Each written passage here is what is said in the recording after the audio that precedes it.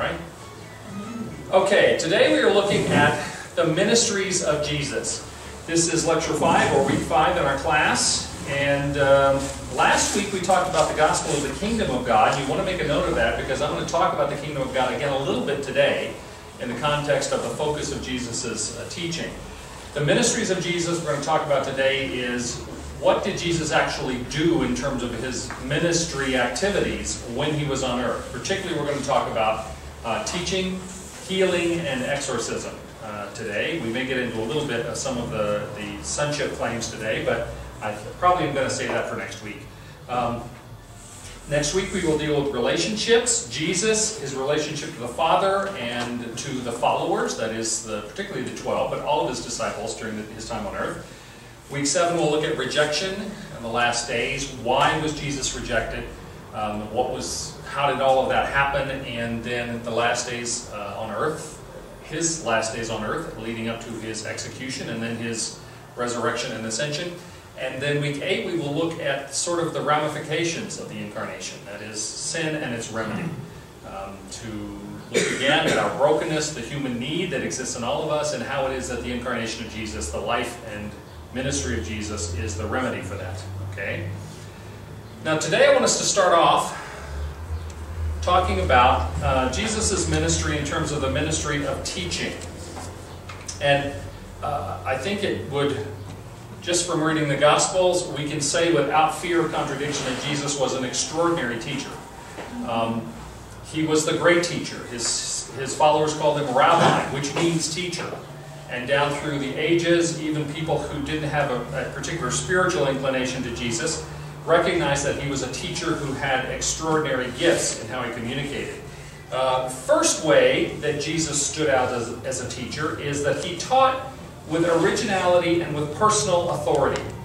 Now you need to understand that the rabbis of his day, the authorities, the religious authorities of his day, would have considered it inappropriate to speak from their own authority or to speak what they thought.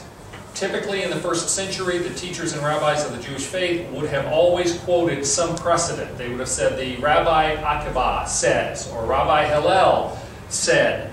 It was almost like a legal system. You know, the legal system in the United States is based upon precedent. If there has previously been established a law, a decision regarding a law, then you can claim that precedent applies to the situation or the case that you have right now. Well, that's very much the way the Jewish authorities thought. They would refer to something that a previous, particularly a well-known rabbi had said, as a precedent establishing how the law of God should be applied in a particular case. It was unheard of for them to say, here's what I think. And yet, in effect, that's exactly what Jesus did. Jesus did not quote others.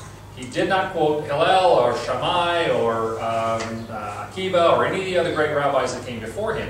Jesus, in fact, often said, "You have heard it said," and he will quote some base knowledge that the Jews would have had, and he said, "But truly, I say to you."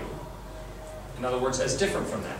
So he taught from a basis of personal authority, unlike anybody else. And they comment on it a great deal.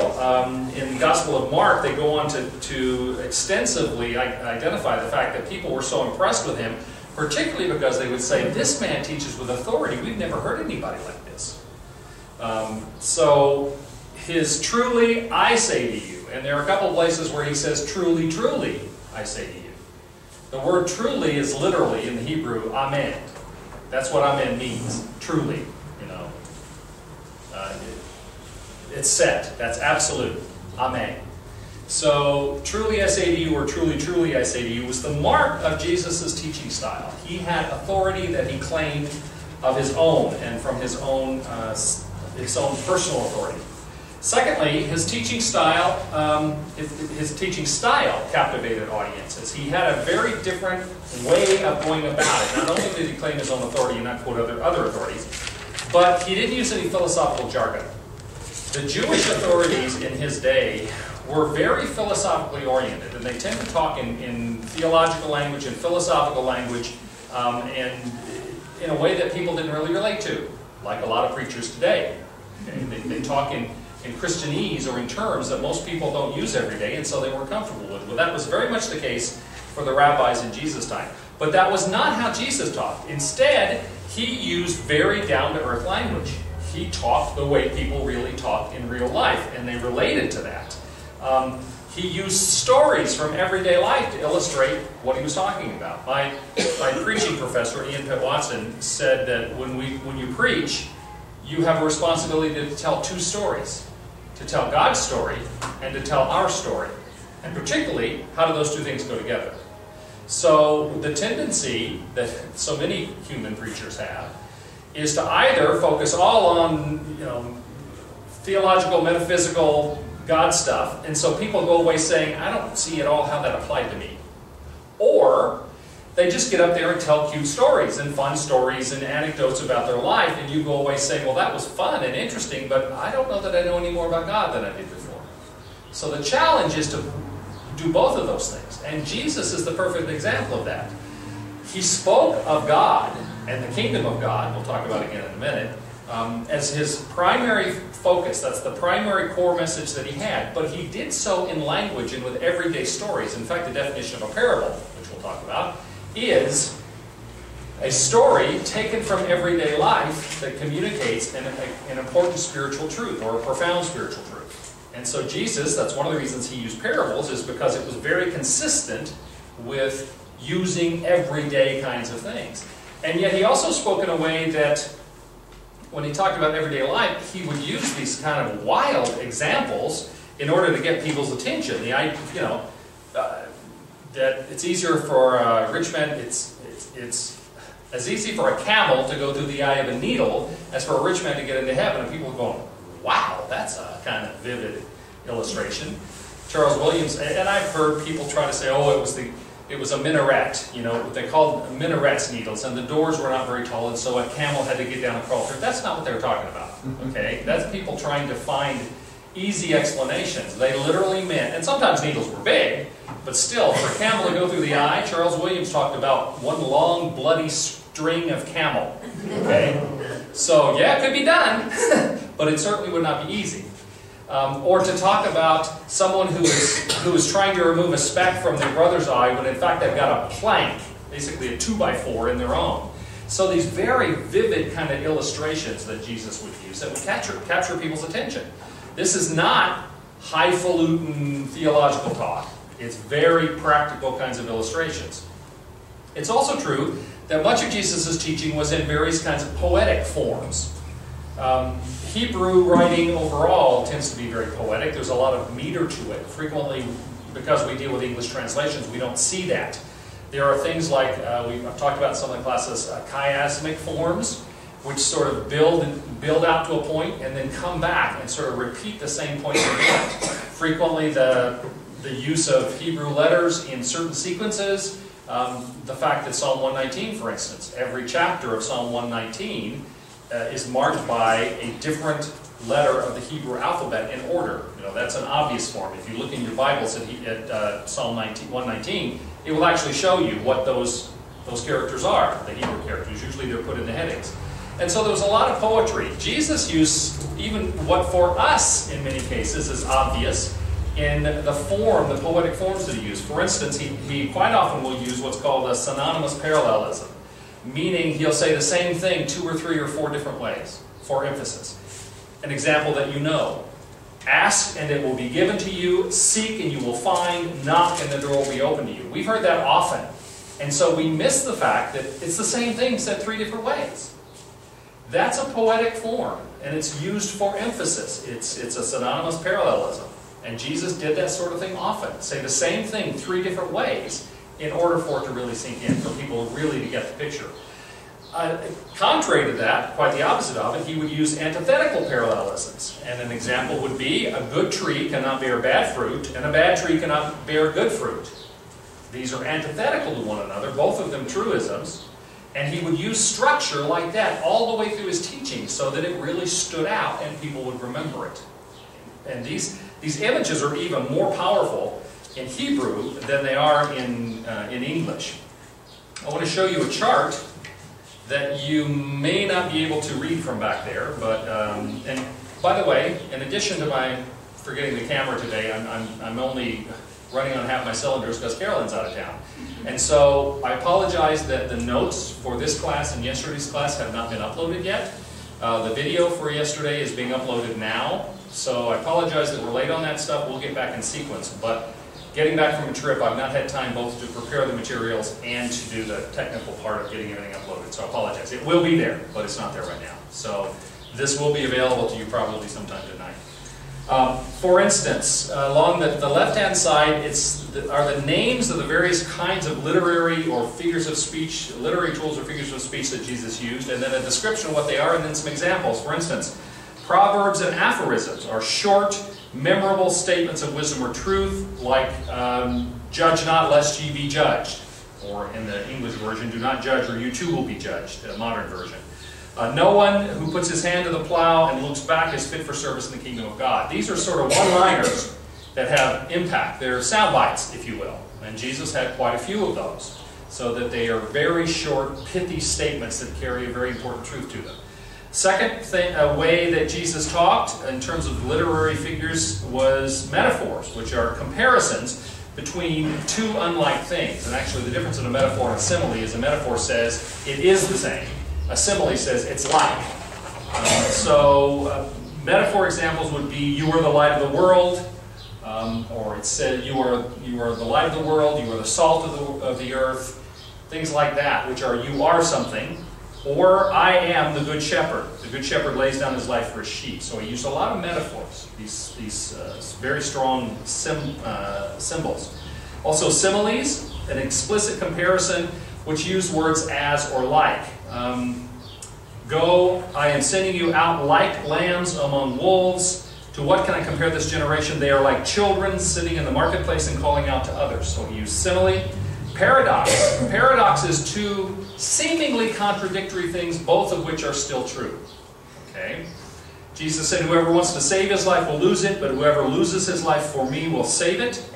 He also said, for even the Son of Man did not come to be served, but to serve and to give his life as a ransom for many. So the apparent contradiction of the paradoxes that Jesus had, that he was fully God and fully man, for instance, which is not actually in Scripture, but that's a paradox that's taken from Scripture in terms of our faith. He used hyperbole, and people get hung up on this one. Hyperbole is an extreme exaggeration that's used for effect, and it's intentionally overstated. For instance, if anyone comes to me does not hate his father and mother, his wife and children, his brothers and sisters, yes, even his own life, he cannot be my disciple. That's an overstatement in order to demonstrate that compared to relationships in the world, our commitment to God and to Jesus, therefore, has to be even stronger than that. That has to be more important.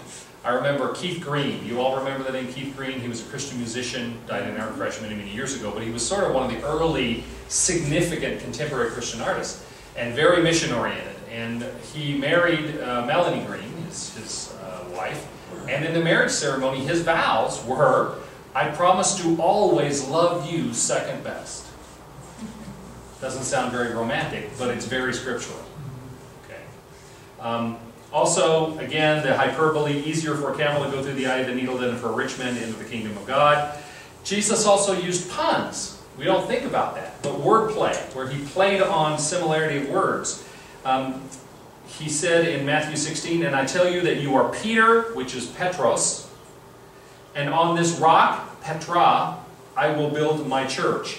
Peter is sort of like, the best translation of that would be Rocky. All right? That was the nickname that Jesus gave to Peter. But he did that play on words. He also in Matthew 23 said, you blind guides, you strain out a gnat. And in Aramaic, a gnat is galmai, but swallow a camel, which in Aramaic is gamla. Very similar words. And again, unless you want to read it in the Aramaic Targums, then you won't get that. That gnat and camel are very similar words. And Jesus often would do that kind of play on words. He also asked riddles, or talked in riddles.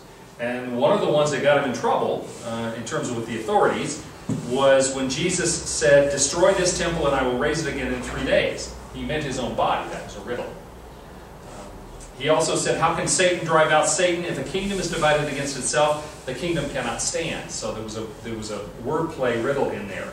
And he also used a lot of irony, a deliberate contrast between apparent and intended meanings, ironical statements. Like Jesus said to them, I've shown you many great miracles from the Father. For which of these do you stone me? Which of the miracles I've done is the thing you're stoning me for?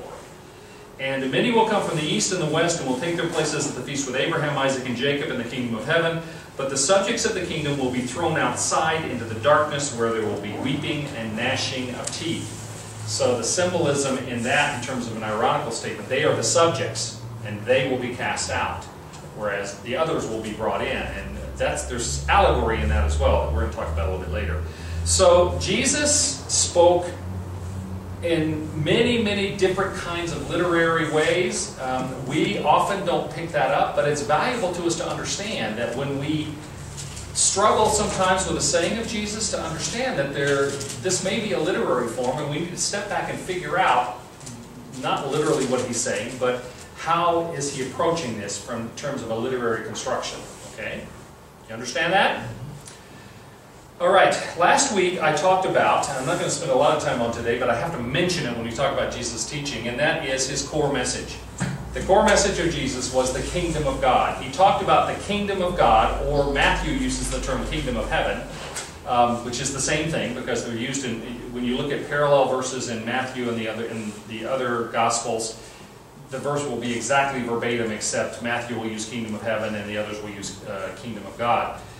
It occurs 69 times in 10 different New Testament books, whereas kingdom of heaven occurs 32 times in Matthew. So we have over 100 times that this expression occurs. This is the core of Jesus' teaching. 3 verses, Mark 1, 14 and 15. After John was put in prison, Jesus went into Galilee proclaiming the good news of God. The time has come, he said, the kingdom of God has come near. Repent and believe the good news.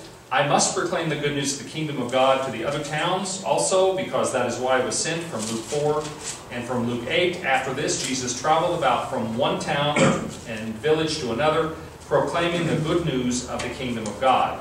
Now, we talked last week about this, but again, this has to be the foundation for any discussion of Jesus' teaching. The Mark 1:15, the kingdom of God has come near. Kingdom of God does not refer to a place where God rules. It's not, and here we talked last week about the confusion we get into for language. Kingdom in English means a place. It's the place where a king reigns. That is not what it means in the original Hebrew. What it means is the power that the king has to rule, the authority by which he rules. Literally, in the case of how it's used in Scripture, it's the presence and power of God's actual rule and reign in the universe. The kingdom is here whenever God exercises his rightful authority over his creation. And Jesus personified that. So when he appeared and said, the kingdom of God is in your midst, he was saying the rule, the authority, the sovereignty, the reign of God is present right in front of you right now, because I am he. Jesus proclaimed the kingdom of God in both words and in works, both by what he said and by what he did. So today we're going to be talking about both of those, the teaching and then also the healing and exercising, by what he said and by what he did. And everything links back to this theme. Everything Jesus said and did, in one way or another, links back to this theme of the kingdom of God. If you want to understand Jesus and his teaching and his ministry and why he came, you have to have a conception of the kingdom of God. The kingdom of God is not, contrary to what some people believe, primarily in heaven or inside us, but rather it is everywhere that God reigns over his creation. There are places in which God has not manifested his authority, not because he can't, but because he has chosen not to yet. The devil, for instance, is the ruler over the world for right now, because God allows him to be. That's why there is so much brokenness and pain in the world. At the right time, the fullness of time, as Scripture says, that will change. And God's sovereignty, his kingdom, will be put in place over all of his creation. And the difficulty, too, is some of the verses, Jesus seems to be saying the kingdom is already come. The kingdom is in your midst, for instance. In other places, he says the kingdom is not yet fully realized. And so there is this sense in which it is already, but not yet. Both and. It is here, but it's not fully realized yet. I used the example last week, if you weren't here, the U2 song. I still haven't found what I'm looking for, even though one of the stanzas talks about Jesus and carrying my sins to the cross, and yet it goes to the chorus. I still haven't found what I'm looking for, because the kingdom of God has made its presence known in Jesus Christ, and yet the consummation, the final fulfillment of all that has not happened. And the kingdom of God will not be fulfilled by human effort, but by the culmination of Jesus' sacrificial act on the cross. Ultimately, with Jesus' declaration that he was the kingdom of God incarnate, and he says that very clearly in places where he says, the kingdom of God is in your midst. When he appears at the start of his ministry in Galilee, and he goes to a synagogue, this is recorded in Luke 4, and he stands up to speak. He reads from a scripture that the people, local teachers could come. There was no priest in the synagogues. And so if somebody came visiting, because all Jewish men were supposed to have been trained in reading the scripture and in meditating on scripture and in talking about scripture, it was thought that if there was a visitor, you would invite them to read from the scrolls and to speak. So in Luke 4, Jesus stands up and he reads from the scroll of Isaiah, the 61st chapter, and he says, "The Spirit of the Lord is on me because he has anointed me to preach good news to the poor. He has sent me to proclaim freedom for the prisoners and recovery of sight for the blind, to release the oppressed, to proclaim the year of the Lord." And then he sat down after reading the scroll, and they always taught seated, which sounds great to me. I'm going to try that. He sat down and said, "Today this prophecy has been fulfilled in your presence."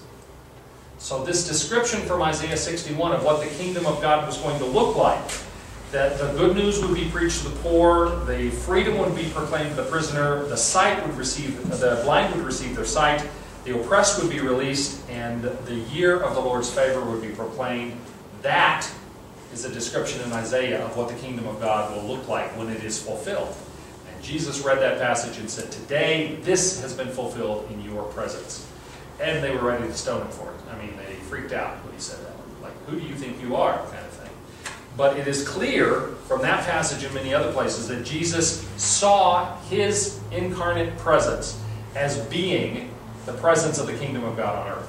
And those who were in his presence were in the presence of the kingdom. The authority, the sovereignty of God incarnate in their midst.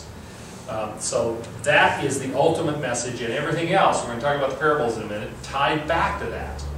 Frequently, if we struggle with interpreting something that is in the gospel, something Jesus has said, if we step back from it and think about how does this fit in with the theme of the kingdom of God, with the presence of the sovereignty of God and the power of God in the world, then things become clear, because everything was intended to be in support of that, everything else that Jesus said. And that kingdom is already and yet not yet. Okay? So his central message was the kingdom of God. The next question that we have is Jesus, I think in Jesus' teaching, is to look at his relationship with the law.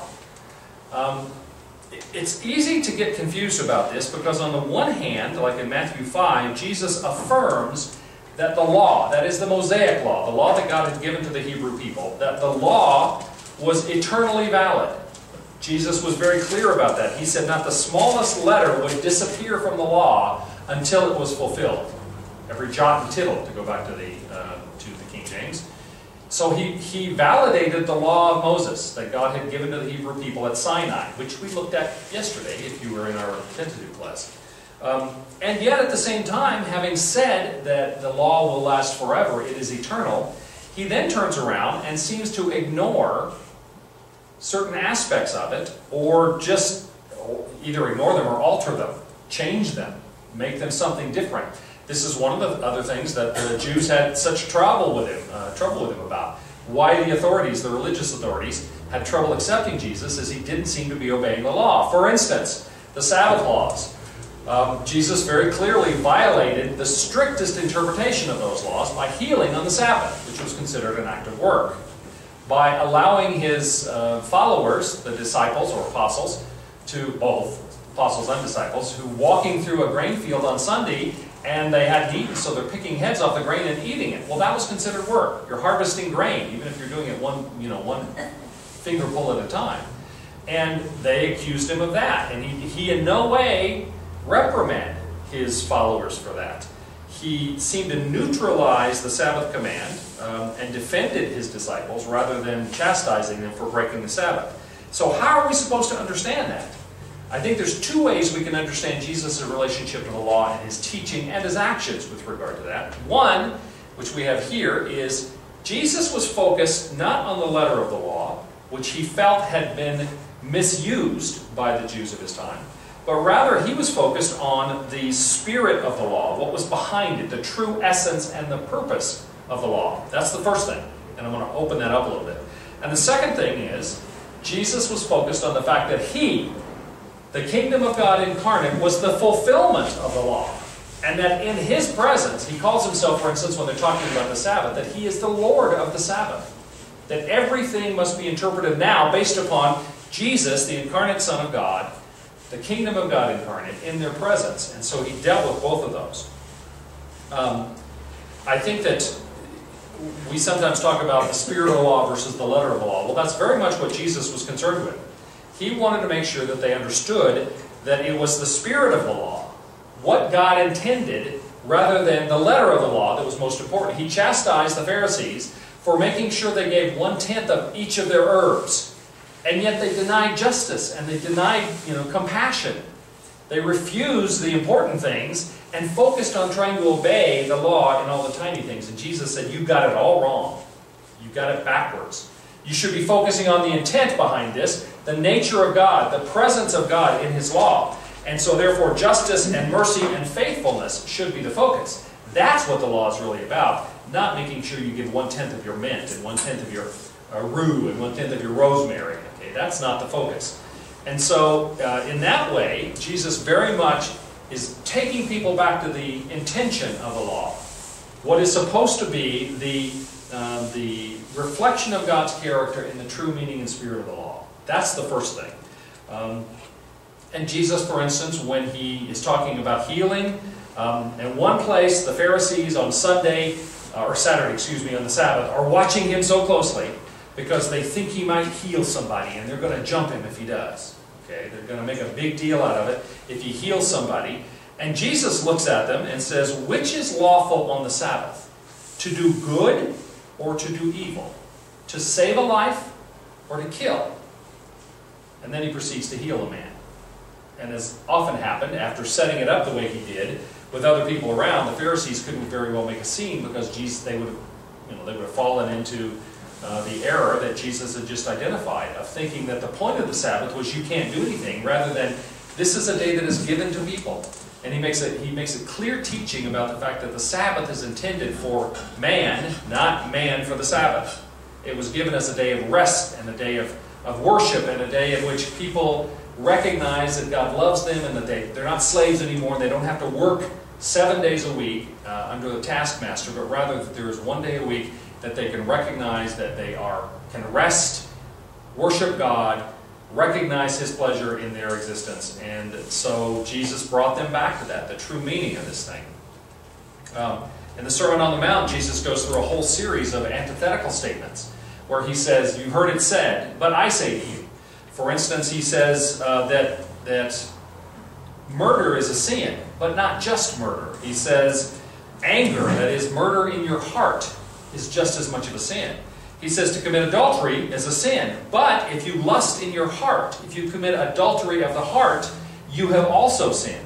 And so you see, he's going back to what the real meaning is. It's not the literalness of an act so much as the intent behind it. He also talks about divorce being allowed by Moses, but that was only because of human sinfulness. It was a concession to human sinfulness, and that in fact God would desire that the lifelong covenant of marriage would be respected and not broken. That was truly God's will for it. Oaths must be kept, he said, but oaths really should be unnecessary if people are acting and speaking with integrity and truthfulness. So he goes behind and underneath all of these laws in order to talk about what the real meaning behind it is. And then, perhaps even more importantly, Jesus made it very clear that he, for instance, saying he was Lord of the Sabbath, that he was the fulfillment of the law. That if there was a radical new orientation that needed to be taken to the law by God's people, And that's why, if we understand that, that's why the early Christians, after Jesus' ascension, did not struggle with having their day of worship being Sunday instead of Saturday. They very quickly went to what they call the Lord's Day instead of the Sabbath, in recognition of the fact that Jesus was resurrected on Sunday. And how could they do that? The Sabbath was sacred. It's one of the 10 Commandments. It was a huge deal. Obviously the Pharisees thought so. That's why they gave Jesus so much trouble about it. But they could both set aside the Sabbath obligation and things like the dietary laws, other aspects of the law, because they saw the fulfillment of that. The focus on Jesus, for instance, being resurrected on Sunday and honoring Him on that day became more important to them than following the Old Testament law, the Mosaic law, about worshiping on Saturday, because Jesus they saw as the fulfillment. He took precedence over the rest of the law. And again, this goes back to Jesus' constantly saying, "You have heard it said, but I say to you." That was Jesus' way of saying, I am giving you a new understanding. I am the fulfillment, the culmination of all of that. Jesus' understanding or attitude toward the law has to be seen in the context, again, of His proclaiming the kingdom of God. When Jesus said, the kingdom of God is in your midst, I am here, I am in the incarnate one, then they began to understand that Jesus was saying the law is fulfilled. So Jesus could say, I didn't come to abolish the law, but to fulfill it. The law will not be done away with until every aspect of it is fulfilled. But Jesus was saying the fulfillment of it is beginning right now in me. And so that changed the way that they could interpret and understand that all the way along. And to understand how Jesus could fulfill the law, what does it mean to say He fulfilled the law? We have to think back about the purpose of the law. Why did the law exist in the first place? I think we need to see that there are two primary reasons why the Mosaic law was given. And again, we studied that yesterday in Pentateuch. If you want to go back, you can watch those videos as soon as we get them uploaded. The first reason why the Mosaic law was given was to reveal God's righteous standards to the people. For them to understand what a righteous God expected of them. And so everything Jesus did was to try to reestablish righteousness, the righteousness of God the Father as the foundation. The second thing that the Mosaic law was given for, first to reveal God's standards of righteousness, second was to then provide a means for forgiveness when Israel failed to meet those standards. That's why the law has the sacrificial system and the payment of debt. If you read the Book of the Covenant, which is Exodus 20 to 24, it goes into great length. Well, if you hire an animal and the animal dies, then whatever you paid for the animal to rent it is sufficient payment, unless it died because you were at fault, and then you have to pay the value of it. And it goes into great detail about what the consequences are when you do something wrong. Ultimately, the ultimate was sacrifice, the shedding of blood. And so when we recognize that, one, the law was given to reveal God's righteous standards, and two, it was given to tell the people what do you do when you fail to meet those standards, Jesus does both of those things. One, by His life, His righteous life, He was without sin, and by His teaching, He establishes very clearly a model for God's righteous intent, His righteous standards for human life. And then secondly, in terms of what do you do when you fail to meet those standards, the sacrifice of Jesus on the cross is the fulfillment of that. So Jesus meets both of the expectations for what the Mosaic law was for, and in that way He fulfills the law, and we can see that, I think. In terms of what aspects of the law Jesus fulfilled, some people draw a distinction between the different kinds of law. There's actually three different kinds of Old Testament law. There's the civil law, how you run yourself as a country, because the law literally was the constitution for the Jewish people. And it told them how to set up courts, how to do everything, and how you judge penalties for things. So there's civil law, there also is the ceremonial law, especially related to sacrifice, and then there's the moral law, primarily the 10 Commandments. And I think it's valid to say that the civil laws were for the nation of Israel, and so don't apply to us. The ceremonial laws, that is the sacrificial system, were fulfilled and completely, no longer necessary after Jesus' sacrifice. The moral law does still apply to us. It's still wrong to kill. It's still wrong to steal. It's still wrong to lie. It's still wrong to commit adultery. And we know that. But if we do commit those violations of those moral laws, then the satisfaction for that is no longer something we do, but rather us receiving the fact Jesus died on the cross to cover our sins. In that way, really, Jesus fulfilled all of the Old Testament laws. The civil laws don't apply anymore because that was just for the nation of Israel. But the ceremonial laws of sacrifice and the moral laws, Jesus fulfills all of those. But we respond to that by being as righteous as we can, by living the best we can. So the law has not been abolished. It has been fulfilled. The purpose and function of the law has still been maintained with the coming of Jesus and the inbreaking of the kingdom of God into the world. So we need to understand that was Jesus' relationship with the law. So Jesus focused on the very character of God, who gave the law as being most important, and he summed up the whole of the law in love for God and love for each other. What's the first and greatest commandment, he was asked. And he quotes the Old Testament, the Shema, Shema Yisrael. Hear, O Israel, the Lord your God, the Lord is one, and you shall love the Lord your God with all your heart, soul, mind, and strength. That's the first and greatest commandment. The second is like it, that you shall love your neighbors as yourself. So again, Jesus interprets all of the law based upon the nature of God, that we are to love Him, and that we are to be moral in loving one another, looking out for one another. That's the focus that Jesus had. He then emphasized both God's free grace offered to sinners and the high cost of discipleship. Often there are two aspects to this. On the one hand, Jesus is very clear, both by what He teaches and how He lives, that God's grace is available to sinners. Jesus says it's not the well who need a doctor, but the sick. He eats with tax collectors and sinners. He praises the publicans, the tax collectors, at the same time that He criticizes the Pharisees. Over and over again, Jesus hangs out with the wrong kind of folk. And by His life, by His actions, He demonstrates that God's grace, God's love is offered to them even more so than those who think they're righteous. He condemns self-righteousness. Many of His parables, many of His stories have to do with people who think they were righteous, and in fact, they were wrong before God. The good guys, by the Jewish standards, are the ones who fall short.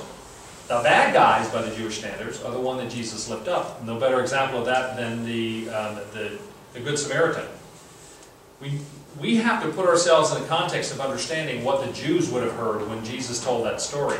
That a man is attacked and he's left by the side of the road to die, and a Pharisee comes along and sees the man and he walks on the other side of the road. And a scribe comes along, a Levite, sees the man and he walks on the other side of the road. These are the two ultimate examples of religious righteousness and authority to the Jews.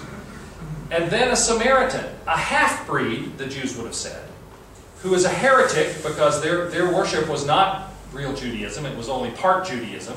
He comes along, sees the man, picks him up, binds up his wounds, puts him on his own animal, takes him to an innkeeper, has him taken care of, leaves money to take care of him. Now, to the Jews, that would have been an obscenity. To hold a Samaritan up as being the ideal example, while you use a Pharisee and a Levite, the two ideals of Jewish religion, as being the bad guys. Jesus did that sort of thing over and over and over again. The Pharisees' prayer was not received, the publican's prayer was. And so Jesus makes it clear, both with His teaching and with the way He lived His life, that God's grace was intended for all people, including the sinners, even especially the sinners.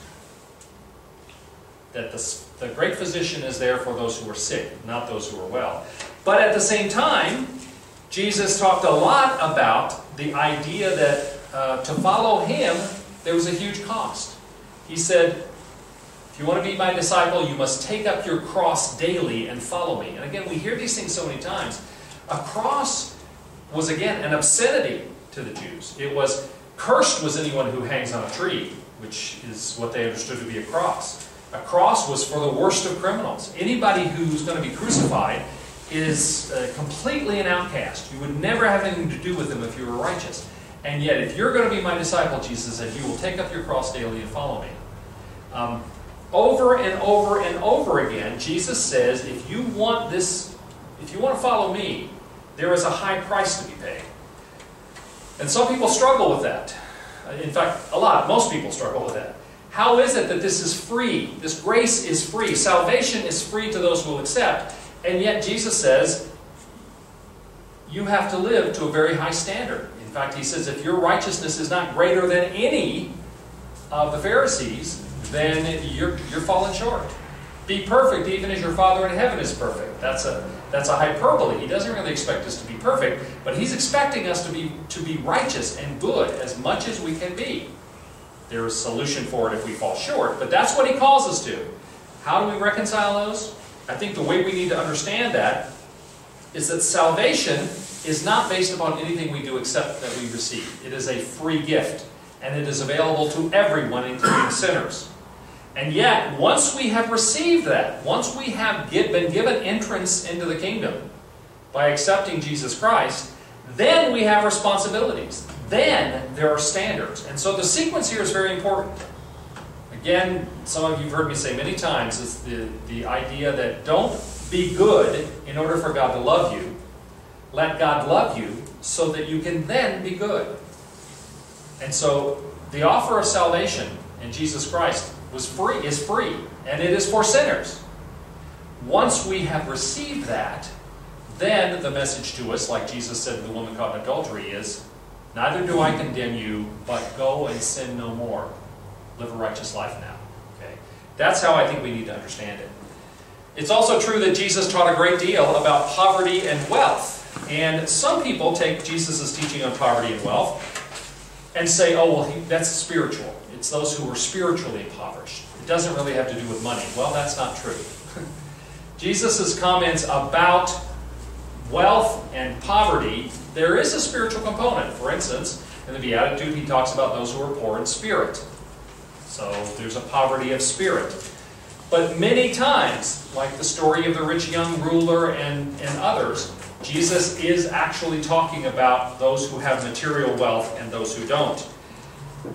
Jesus talks about preaching the good news to the poor. That's how he defines himself as part of the kingdom. Again, when John's disciples come to Jesus at John's request and say, are you the one we were waiting for, or should we expect somebody else?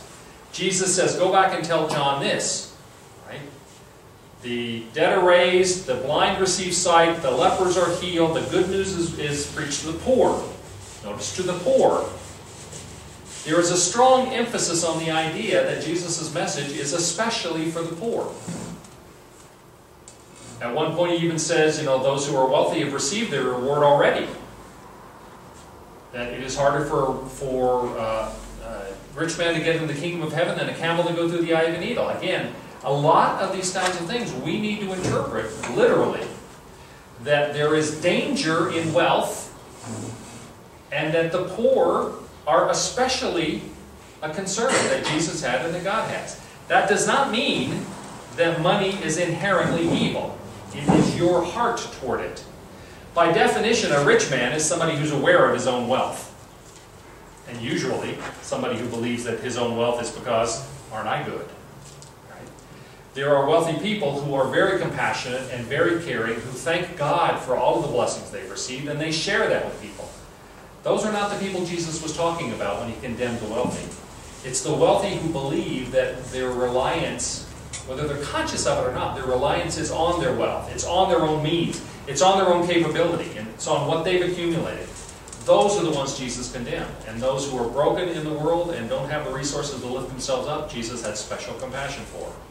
And when you say that, because all of us are rich, we all have a tendency to want to say, well, yes, but, and find some excuse. But we can't.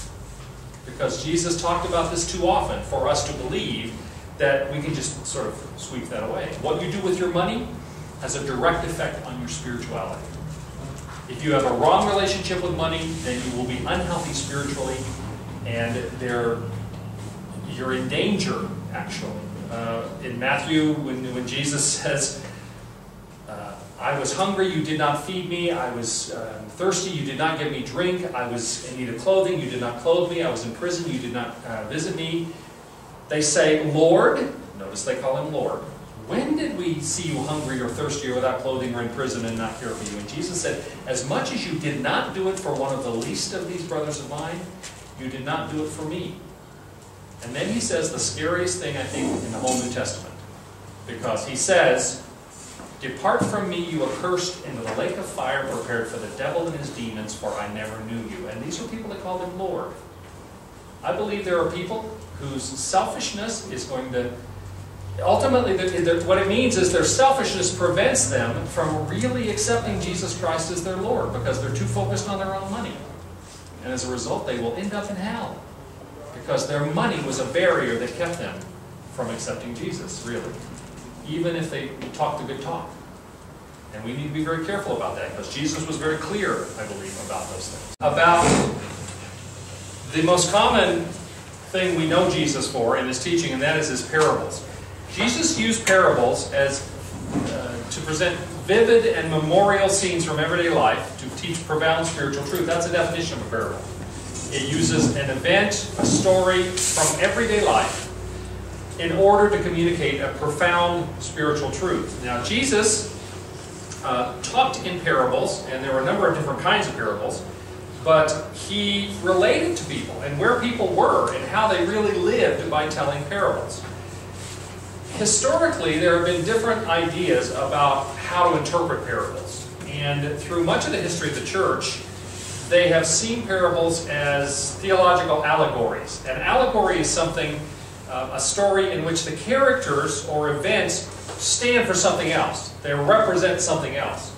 And the allegories down through the history of the church, starting in probably the 3rd century and on, sometimes just got ridiculous. For instance, Augustine, who I have great respect for, St. Augustine, he looked at the parable of the Good Samaritan, which I mentioned earlier, and he said that the man who was beaten was a representative of Adam. The robbers who beat him up were the devil and his angels, or the demons. The priest who walked by was the Old Testament priesthood. The Good Samaritan is Christ. The animal that carries the man represented the incarnation of Christ. The inn that he was taken to was the church. And the innkeeper is the Apostle Paul. Now, that's just typical of the idea that down through the church, history of the church, they've typically thought of parables entirely as allegory, as representing something else, and often very specifically something else. But rather than allegories, a better way for us to understand that parables are as similitudes. A similitude is an expanded or extended simile, meaning something that's like something else. The parables are stories that we should see in almost every case as having one main point. Not that each element of it, each character, each event, whatever, represents something else, but rather that the parable has one main point that we need to look at. And modern scholarship, starting really in the late 19th century, has accepted the fact that the historic way of looking at parables as these extended allegories, symbolic meanings, that's really not the way they were intended, and that's not the way we should look at them. That's not to say that some parables don't have allegorical aspects, but you have to be careful about that, or we start going off into fairy tale land by adding all this stuff. Okay? I don't think Jesus, telling the Good Samaritan, intended for the innkeeper to be the Apostle Paul. Even though, being the Son of God, he may have had a prophetic understanding that Paul was going to, come along. I don't think that was the purpose or the intent in that particular parable. So when we look at parables, I want to give you a number of steps to be able to interpret the parables, I believe, in a reasonable way. First, to understand parables, we need to interpret them, and this is true with all Scripture. We need to interpret the parable in the context of Jesus' ministry. We have a bad habit of taking Scripture and thinking of it without any regard for the fact that there was a particular context in which it was written 2,000 years ago. And particularly in the parables, that there's a particular context in Jesus' ministry. Many of the parables were intended to give a message to the Pharisees who were listening, or to the disciples who were listening. And so the first thing we need to do when we read the parables is be aware of the context in Jesus' ministry when he was presenting them. The second thing is coming back to this theme of the kingdom of God. Every parable that we read, we should think, how does this relate to Jesus' primary message, his core message of the kingdom of God? That is the presence of God, the power of God, the sovereignty of God, the reign of God in his creation, both now and for the future. The already, but not yet. Okay? So always relate back when you're reading Jesus' messages, especially the parables, how does it relate to his primary message, which is the kingdom of God? When we look at some of his parables and realize that the kingdom of God particularly was, Jesus spoke of it with regard to God's love for the lost and for his offering of grace to the sinners. That was a key message. When Jesus said the kingdom of God is in your midst, he was saying salvation has come to you. And you read the parables like the parables of the lost sheep, of the lost coin, of the prodigal son, of the two debtors, of the Pharisee and the tax collector, of the unmerciful servant, of the laborers in the vineyard, the parable of the great banquet. All of those you can very directly relate to the idea of God's sovereignty, either being present now or being fulfilled in the days to come. And so we need to understand that. A third key is to recognize for the parables their cultural and literary background in Judaism and the Old Testament. Again, a lot of what Jesus was saying, he was speaking to the mistakes that had been made in Judaism, the mistakes especially that the religious authorities were making. And so many of the parables, we have a better understanding of them if we realize that he was speaking to the leaders of the Jewish faith at that time, and can appreciate that in the context also of the Old Testament. Things that are used like yeast or the vineyard, some of the symbols that are in the parables, have very particular meanings from the Old Testament. I'm not suggesting that every parable you have to make it a 6-week study in order to figure it out, because the meaning is usually more obvious than that. But there's a depth of meaning that you can gain if you understand that these were in the context of a Jewish people and an Old Testament history. A fourth reason, or a fourth way to view this, is to seek out the primary point of the parable. I said a few minutes ago, almost all parables have one primary point. And I think we can, sometimes Jesus comes right out and tells you what that is. For instance, when he tells the parable of the Pharisee and the tax collector, the Pharisee who says, who stands and looks up to heaven and says, God, I thank you, I am not like other men, like that tax collector over there, but I give a tenth of all that I have, and I fast twice a week, and I'm a really good guy. And then the tax collector will not even come close, and he looks to the ground and beats his chest and says, God, have mercy on me, sinner. And Jesus says, I tell you that that man, the tax collector, rather than the other, the Pharisee, went away justified. Well, now, when Jesus tells that story, he then interprets it for us. He says, in Luke 18:14, everyone who exalts himself will be humbled, and whoever humbles himself will be exalted. That's the point. And he tells us what it is.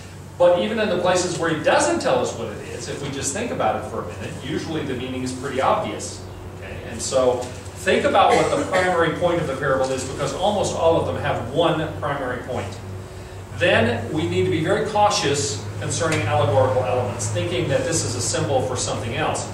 There are allegorical aspects to it, and we need to recognize that. For instance, the parable of the wicked tenants, where the landowner rents his property to the tenants, and he is due part of the produce from the land. Well, he sends servants, and they beat the servants up, one after the other. They beat them up, send them away, and don't pay what's due. Finally, the landowner says, well, I will send my son, and they will listen to my son. And when the son shows up, the wicked tenants say, well, this is the heir to the property. Let's get rid of him, and then we'll be able to keep the land. So they kill the son. And the landowner comes, kills the wicked tenants, and takes his land back. Now that is an allegory, because Jesus is talking to the religious authorities. And in that case, it is fair to say that the landowner, who is God, has sent his servants, who were the prophets, to the people who now possess the land, who are the Israelites. And prophet after prophet came, and the prophets were rejected and beaten and cast out and even killed. And then finally, the landowner sends his own son, and they kill him. This is a prophetic statement from Jesus. So that eventually the landowner, who is God, will punish the wicked tenants, those who currently are in possession of the land, but it's not really theirs. And that is the people of Israel, especially the religious authorities. So there are some that there are legitimate allegorical meanings to, but be very careful about that, because historically the church has tended to go way overboard on those allegorical elements. Okay? Then we need to determine the narrative function of the parable and the gospel in which it appears. For instance, there are In Luke and in Mark, I think it is, there are two parables, and they're the same parable. But in Luke, it's prefaced by the fact that, it says, Jesus was near to Jerusalem, and the people were wondering when he was going to issue in the kingdom. And then he tells a parable, and if you understand that context, the parable has a particular meaning appropriate to that expectation. So sometimes you look at the context for that particular gospel even, and how it's used in order to better understand what the meaning of it is. Okay? Any questions about that? John? Ross, this is a question that I've pondered for a long time. In Mark and in Matthew, we're talking about parables, it appears that Jesus spoke in parables, deliberately withholding understanding and yet explaining this later to his disciples. Could you comment on that? Sure. That's very true. That's exactly what he did. In fact, I think I've got, let me see right. I've got the verses here if you... No. Jesus even says, in more than one place, I talk in parables so that you can understand. And then it says he would go and explain it to the, if they didn't get it, to the disciples, to the apostles especially, but to others as well, not just the 12. But so that they won't understand. And in the parable of the sower, for instance, he quotes Isaiah, and Isaiah says, so that seeing that, they will not see, and hearing they will not hear, lest they open their eyes and ears and believe. The indication there is that Jesus speaks in parables, both because that helps reveal what his intention is. I mean, the wonderful little examples help people understand. But there are places in which he speaks in riddles, as I said earlier, and where he uses parables in mysterious ways, because people who were not willing to open their hearts, people who were not willing to be receptive of him, for instance, the Pharisees, who started out with the presumption, we don't like this guy, we don't like what he stands for, we don't like where he's going with this stuff, we don't like what he's having to say, we don't like the fact that he challenges our authorities. Speaking in parables, their eyes were blinded and their ears were shut, and they didn't get it. If he had spoken very plainly and said, let me explain to everybody, not just to his disciples, what this means, then they would have probably gotten it, or gotten some of it. But the idea is they had made a decision. I preached on the parable of the sower not too long ago, and I said Jesus seems to be saying, if you choose to reject God, then you may not have the opportunity to change your mind later. You may be blinded.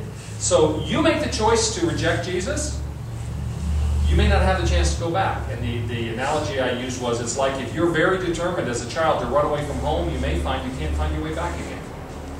So those who chose to block themselves off from Jesus, God literally blinded them and deafened them to the truth so they couldn't come back. But it was their choice ultimately. God just said, fine, that's what you want, that's what you're going to get. It's like C.S. Lewis says, ultimately God will give all of us what we want. Those who want to be in fellowship and relationship with God through Jesus, he will give us that. Those who choose against God, God will give them what they want too. And that is what I think it means when it says that Jesus used parables both to reveal to those who were open to it, because the metaphors and similes and whatnot in the parables, that it meant something to them and they could relate to that. It was every day. But those who were already decided against Jesus, they just didn't get it. And that, in the same way that God hardened the heart of Pharaoh. If you go through and look at the places where it says, and there are 10 different places it says the heart of Pharaoh was hardened. The first 5 of them, it says, in one way or another, Pharaoh hardened his own heart. And then, after a while, God said, fine, in order to show my power, I'm not going to let you understand this, Pharaoh. I'm not going to let you give in. And then it says the Lord hardened Pharaoh's heart. So I think it's because those who didn't want to hear, God wouldn't let them. Okay? Is that fair? All right. I want to spend a few minutes now talking about the ministry of exorcism and healing that Jesus pursued. And there's a larger sense in which we're talking here about miracles and the difficulty people have with miracles. Especially since the 18th century, 18th, 19th, 20th century, there is a predominant worldview that is rationalistic. Meaning, if you can't figure it out with your mind, your rationality, then it can't be true. If you can't explain it according to natural law, or you can't reproduce it in science, that's the scientific method, the issue of reproducibility, then it can't be true. Predominantly, I think we need to understand that with the Enlightenment movement, in 18th and 19th century especially, there were two dominant philosophies that came along in that time, both of which were anti-miracle. And they became the dominant philosophies of the day that still affect us today as a Western culture. The first one was deism. Deism is a belief that there may be a divine power, but either that divine power is no longer available to us, or, more often, that he went on vacation, and he set everything in motion and left. The idea of this great clockwork, that God set everything up, he set up the ordered world, and he turned it loose, and then he left. And so everything happens according to natural order, and therefore, since God isn't no longer involved, nothing can happen that violates that natural order that he set up. Okay? You see how that precludes miracles. The second philosophy that came along in the Enlightenment was philosophical materialism. Materialism asserts that the world is a closed system that allows for cause and effect. For every cause there is an effect, and that never varies. There is no room for outside intervention by anything miraculous. There's no room for any miracles, because that would be contrary to the materialistic idea of everything being cause and effect. Right? So those two things, deism or philosophical materialism, became the systems from which everyone argued against anything miraculous being even possible. It's fascinating to me, both of those, particularly materialism, which is the thing that is more common today. Materialism assumes its own conclusion. It assumes that this is impossible, and then it argues for the impossibility of it based upon the fact that it's not possible. There is a circular reasoning to that. And I find it fascinating that, and in people who say that, miracles are contrary to science, actually they're not. Because science, if you want to do a strict definition, science is the process of experimenting and observing the results of that experimentation and then drawing conclusions from that. Or observing natural phenomena, whatever's around you, observing it, recording it, drawing conclusions from it. It does not presume one way or the other about things having to meet the natural order.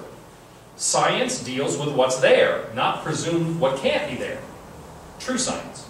Now, science that is based upon materialistic philosophy starts out with presumptions. Well, there can't be anything outside of the natural order. One of the things that I find fascinating is that one of the philosophers that is most often quoted as arguing philosophically against miracles is David Hume, who's a Scottish philosopher.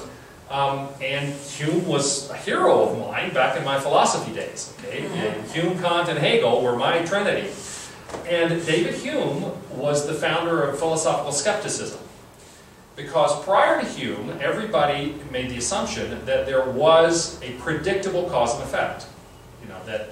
And they used the example of a billiard table. If the cue ball always hits a ball in the same place at the same speed with the same spin, in other words, if the cause is the same, the effect is always going to be the same. Cause and effect is predictable, based upon all experience.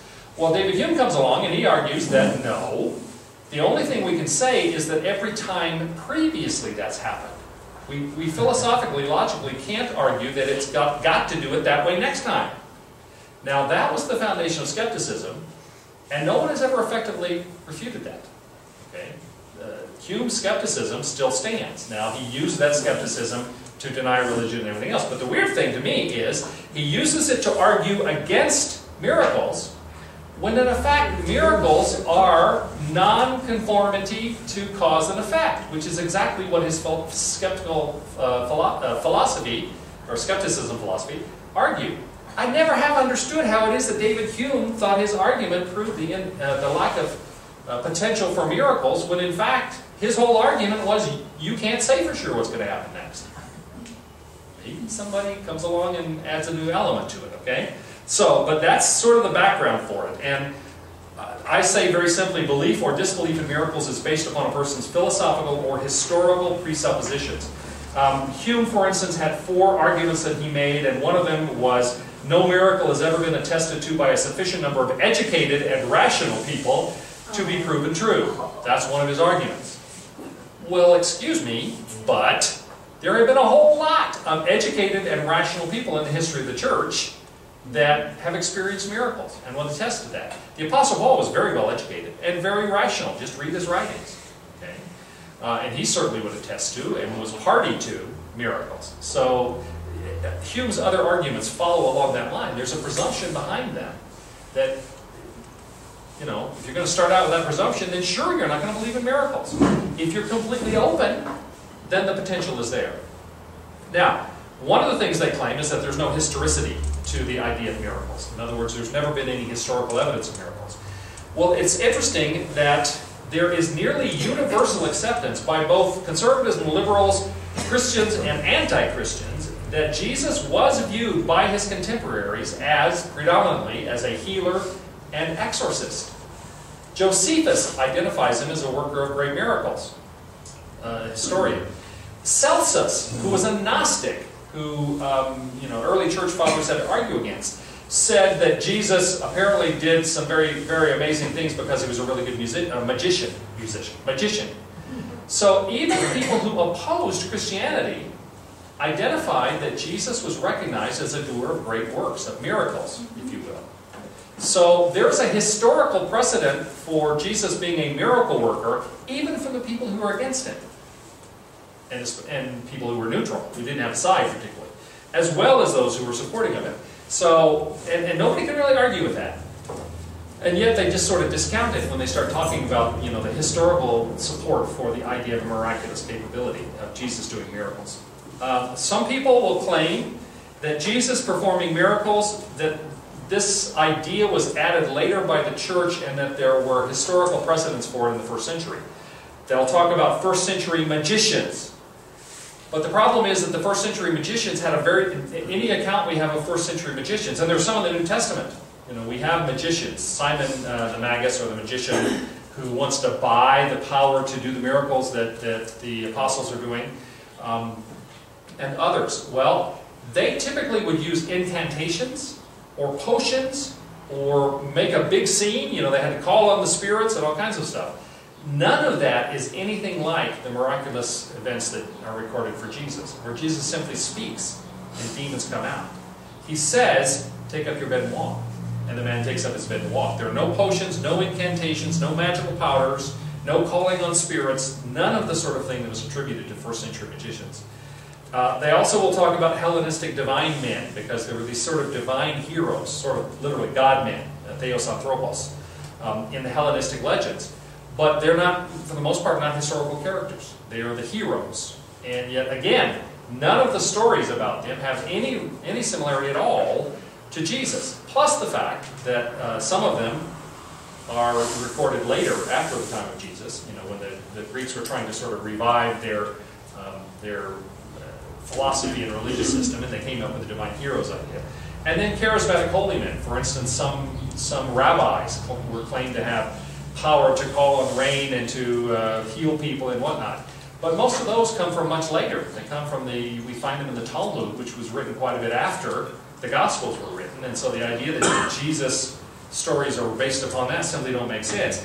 None of the arguments for the miraculous powers of Jesus, the stories of his miracles, coming from somewhere else, none of them are really convincing. You know, they're straining to try to make up some excuse for why this could not have been a historical reality. I think we do need to recognize that miracles are fundamental to Jesus' ministry, because Jesus' miracles reveal the power and presence of the kingdom of God in his actions. Jesus performed miracles for two reasons. One, out of compassion. That is the miracles of healing and raising the dead. Examples like, right before he raises Lazarus from the dead, he sees Mary and Martha, Lazarus' sisters, and his friends who are weeping for the death of their brother, and Jesus weeps. You know, shortest verse in the King James, Jesus wept. Well, he doesn't cry because Lazarus is dead, because he raises Lazarus from the dead about 3 minutes later. He's weeping out of compassion for the suffering and the grief that exists in Martha and Mary and Lazarus' friends, because he knows that that wasn't the way God intended for the world to be. That death is a foreigner. It's not supposed to be the way our lives end. And then he raises him from the dead. So Jesus healed, performed miracles of healing out of compassion. And the second reason he does miracles is in order to reveal the power and presence of the kingdom of God. To show that I'm not just some other itinerant teacher or preacher. There is power here like you have never seen. And it is the presence of the kingdom of God. Jesus never said, he could have focused on himself and said, ain't I grand? But instead he focused on God the Father and on the presence of the kingdom of God, the rightful reign and sovereignty and rule of God in creation. All right?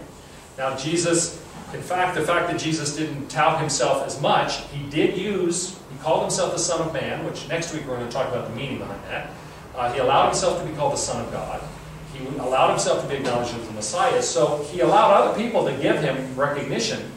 He very seldom spoke boldly himself about who he was or what his power was. And that's one of the things that people have struggled with so much, as well, that he was the Son of God. Why wasn't he more obvious about it? Because Jesus was there to glorify the Father in heaven and to declare the presence of the kingdom. The Holy Spirit later came in order to glorify Jesus. That was one of the jobs of the Holy Spirit. But that came later. And I think we also need to understand that there is significance in Jesus' nature miracles. The nature miracles are those miracles that Jesus performs related to nature, like turning the loaves and fishes into enough to feed 5,000 or 7,000 people, to still the storm, to walk on water. So these are or turn water into wine. These are the nature miracles, because it has him affecting some natural aspect of the creation to his will. Nature miracles are the ones that the skeptics have the most trouble with. They can accept the healing because, well, people get better. They can accept all sorts of things, but the idea of calming the storm or turning water into wine or taking a few loaves and fishes and feeding thousands of people with it, they go, yeah, not so much. They have trouble with that one. And yet, one of the things that we can see is that when you look at the context of the nature miracles, quite often we need to understand those as enacted parables. Jesus does something miraculous with nature in order to reveal the kingdom of God. I need to make that up the case. The kingdom of God breaking into the world and visibly enacting or being sort of a dramatic presentation of truths that are conveyed in parables. Okay? So there's very strong sort of parabolic kind of meaning behind many of the nature miracles that Jesus performs. And again, the only reason for rejecting the idea of the nature miracles or any other miracles is if you assume that miracles can exist in the first place. If you believe there is a God, and you believe God is alive and active and not on vacation somewhere else, and that he chooses from time to time to interact with the world, then you believe in the possibility of miracles. It's just like people who say, well, I believe in God and I believe in Jesus, but this whole thing about the devil and demons, I don't buy that. You know what? If you don't believe in the spiritual realm as it's portrayed in Scripture, if you don't believe in the dark side of the spiritual realm, how can you say you believe in the side of light? It's a package deal. You either believe it or you don't. You don't pick and choose and go, like some scholars say, well, I believe that miracle probably was true. I don't think that. I don't think he could have done that. That's beyond him. Really? If he is acting in the declaration for the kingdom of God, the power of God, the reign of God in the world, then nothing was beyond his capability. And yet that tends to be people's approach to it. People probably have more trouble, even more than the nature miracles, people have trouble with the idea of exorcism. The idea that Jesus drove out demons. That's one that gives everybody, a lot of people pause. Jesus didn't just drive out a demon, he drove out a lot of demons. And again, the idea that there are spiritual forces in the world. Scripture is very clear about that. We think, well, I never saw him, I never heard him. Well, there's a lot of things I haven't seen or heard that I still believe to be true. I don't fully understand how electricity works, but I believe it's true. I believe it's real. I believe it's active in the world.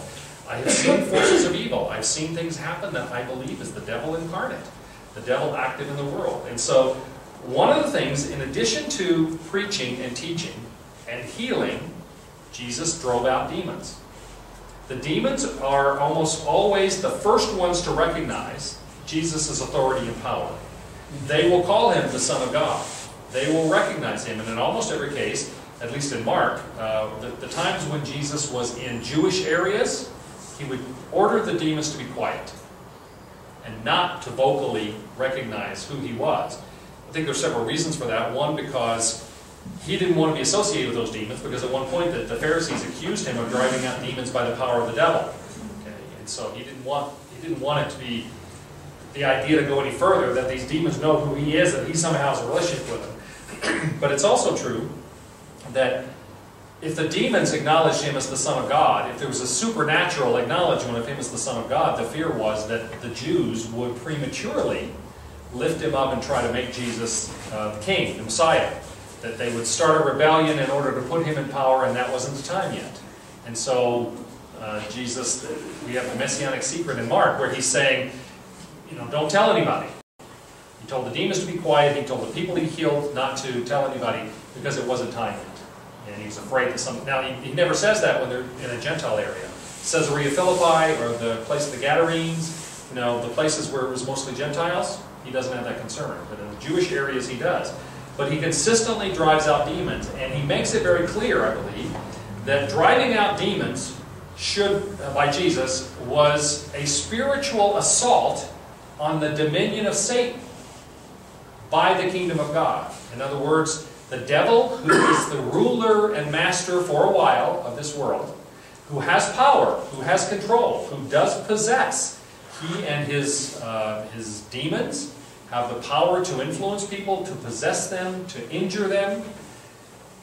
When Jesus drove out a demon, it was a practical demonstration that the kingdom of God was present and that the kingdom of God could assault very effectively, whenever God chose, the power of the devil and his demons.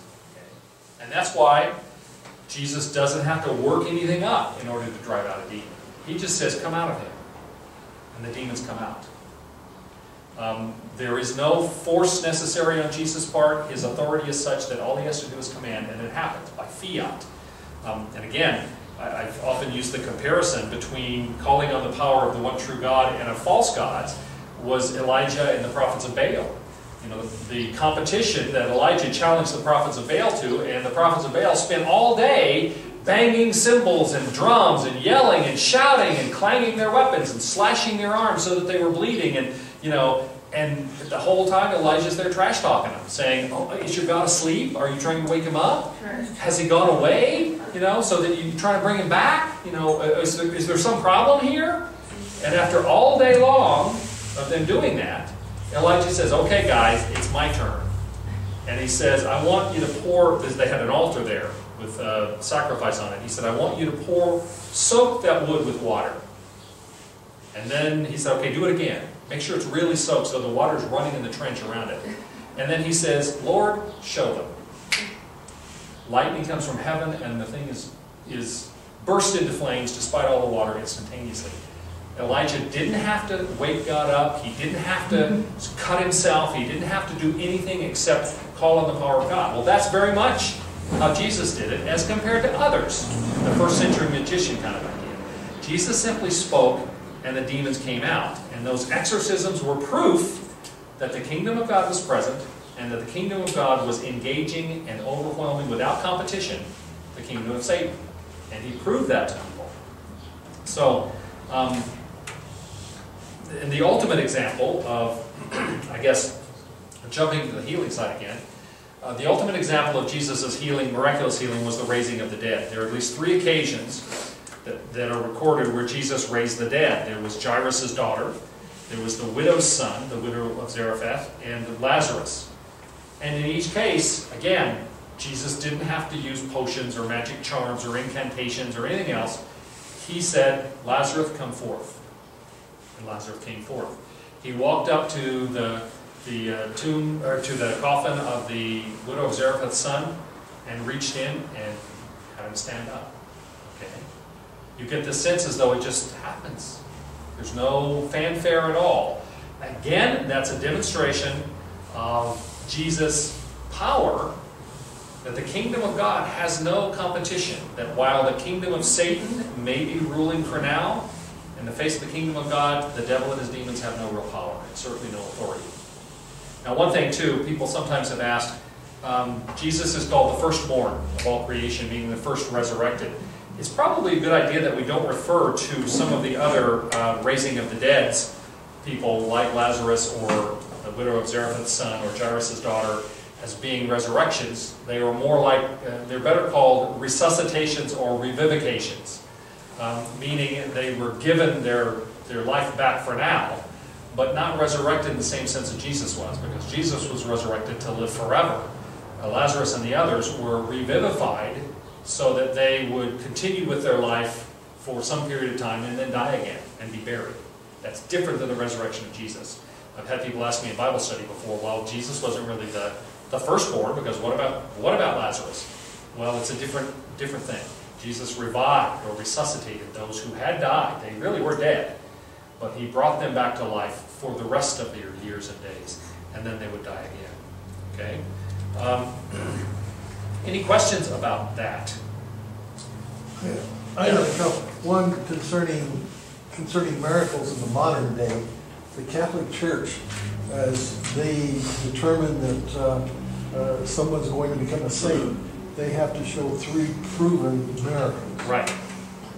This would be an example of scientifically, would the scientific world go along with the explanations? No, because all the church requires is testimony.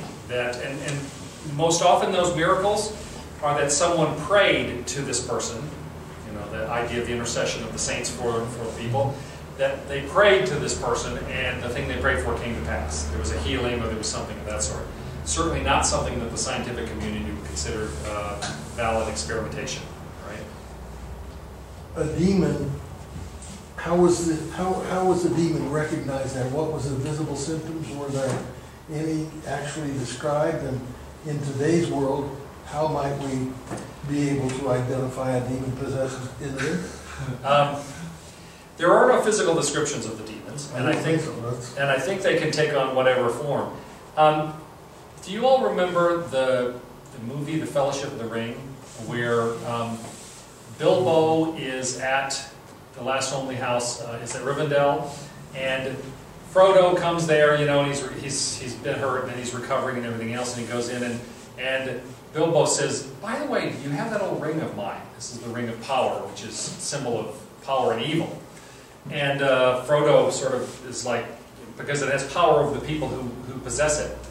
And then Bilbo said, I would just like to see it again. And Frodo goes, no. And there's this scene where Bilbo goes, like this, and this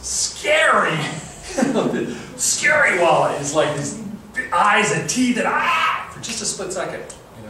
I always imagine that's probably what demon possession would look like if the demon ever decided to show themselves. Right? Demons are fallen angels. But the fact is that even the devil, Satan, was Lucifer, the angel of light. And that one of the things is that one of Lucifer's tricks is that he doesn't appear as horrible, ugly, mean, that he appears as something beautiful.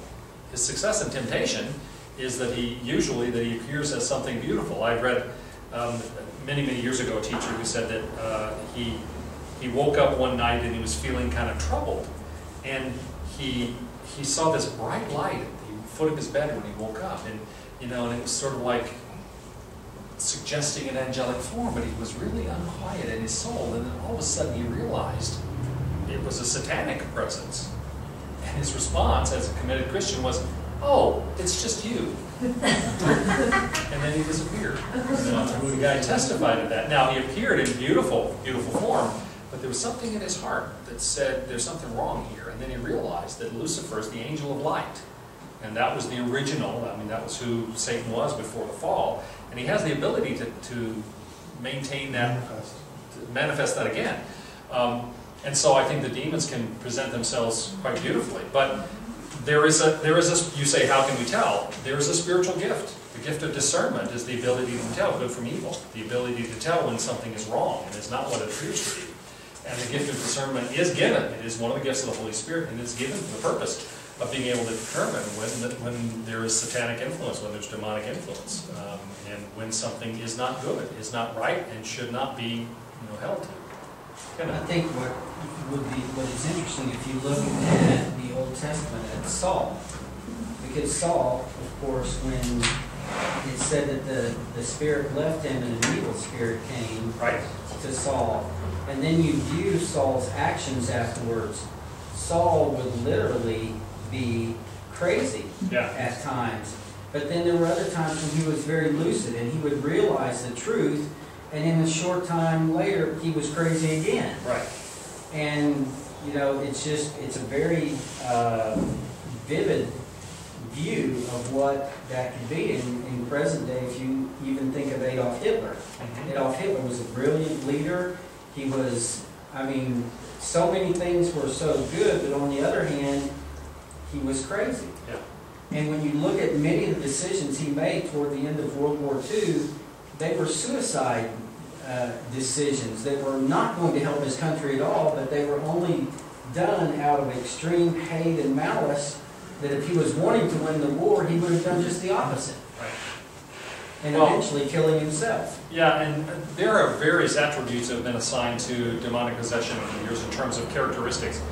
In the same way that there are gifts of preaching and teaching and prophecy, in other words, of speaking God's word, one of the characteristics that have been attributed, and Hitler is one of the examples that they use for that, is the ability by satanic power, by demonic power, to sway people, to speak, and to convince people to follow, even in the direction you're going is not the right direction. It's sort of the dark side of the gifts of preaching and teaching and prophecy and the spoken word on the spirit. And so there is power there. But again, the Holy Spirit has given the Spirit the gift of discernment in order to help us deal with that. John? Just going back a moment to what you were saying about Hume and his arguments and all of that stuff. His defense just kind of reeks with this pride and arrogance, because if I heard you correctly, you're saying that he kind of limited interpretation to the elite. The smart, the educated, the elite. But Jesus, he speaks parables to the elite, and he withholds information. So maybe Hume was not proposing a new idea as much as articulating what already existed. And Jesus, later says, he goes to the Father, he says, Lord, I'm so glad you revealed this to babies and withhold it from the elite. Yeah. And so when I see that, I'm just so blessed. I agree. The ironic part about David Hume, and again, he was a hero of mine, is that he recognized that radical skepticism, which was the thing he purported, and nobody's ever effectively disputed it philosophically. He recognized it wasn't very practical. That you couldn't live that way. That if you didn't believe that there was cause and effect, then you wouldn't know what to do next. And so he said, you can't live by that, even though I've argued it philosophically. And he apparently was a very gentle, very humble man. Despite the fact that you wouldn't believe it reading some of his stuff, he acted like a saint. The people who knew him thought he was just a wonderful human being. So, by all accounts. And so that was one of the things, too, is that people, rather than just lambast him, unlike some German philosophers, which they could do that with it, without feeling bad about it, because they were just nasty individuals. Sorry, Bob. He was a very gentle Scottish man who lived in the village and went about his way, and people liked him. So it's a very strange thing.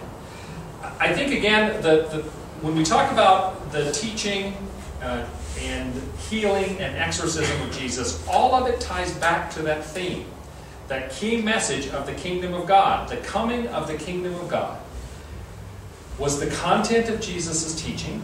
It was his healing and exorcism were demonstrations of that God's kingdom was present and it was powerful. It is already here, but it's not yet fulfilled. And that will come in the final day.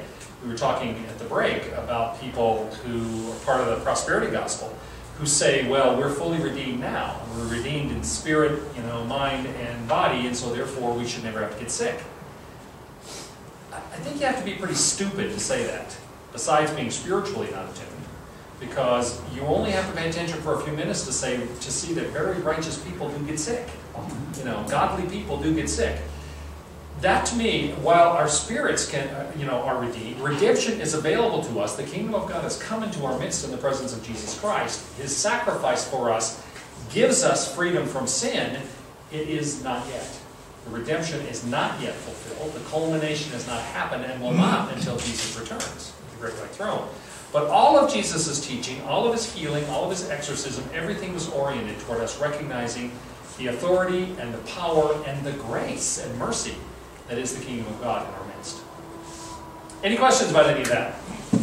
Becky? Well, isn't that like, our spirit, of course, is healed, but we are in an earthly body, and so we receive our glorified body. Right. I mean, our bodies are in this earth, in an earthly realm, and so it is susceptible to some things, and but our spirit is, we are redeemed by Christ. Yeah. Our spirit is, but we're still in an earthly body. Yeah, now our spirits, and this is something that Christians disagree on, I believe that even Christians, even committed Christians, can experience torment from demonic spirits. That we are not completely... Now, I don't believe that a Christian can be completely taken over by demonic spirits. But in the same way that when the Holy Spirit comes into us and is present to us all the time, He doesn't get rid of us. He doesn't throw us out of the car. We're still here. We allow the Holy Spirit to drive. We allow the Holy Spirit to be present with us. But I think in the same way, we sometimes can say no to the Holy Spirit, push Him aside a little bit. I think He's always still present. We can accept, we can take on demonic influence as well. I mean, I've known Christian people who suffer from, I believe, demonic influence that affected them. And so that spiritual realm is one in which there's still conflict going on. Even that's not, in terms of, the ultimate is settled. It is finished, Jesus said on the cross. The deal is set. It's just a matter of waiting. And I used the example before of, we signed the documents to purchase the property, but the closing hasn't happened yet. So it's ours, but it's not yet ours. Already, but not yet. And so the same thing I think is true in terms of our redemption. Yes, we are redeemed, and we look forward to that, and it will happen. But in the meantime, we struggle in a world that the devil still controls, and we're going to struggle with that. Anybody who says otherwise is either not paying attention or they're misleading people. Especially if you look at Hebrew, you used how the Jews look at redemption as returning home. Right. You could see where that would parallel with us returning to our point of origin with Christ. Yeah. And Paul says that we groan under the current situation, awaiting the culmination. Kenneth, one last thing. It's just like when Jesus said, we will know the truth, and the truth will set us free. Just the opposite of that is true as well. When we embrace a lie, we become enslaved. Yeah. And that slavery is not just mental slavery. That's slavery in demonic form. Spiritual as well. Yeah. Spiritual. Thank you all. Thank you especially for your patience, for me running late today.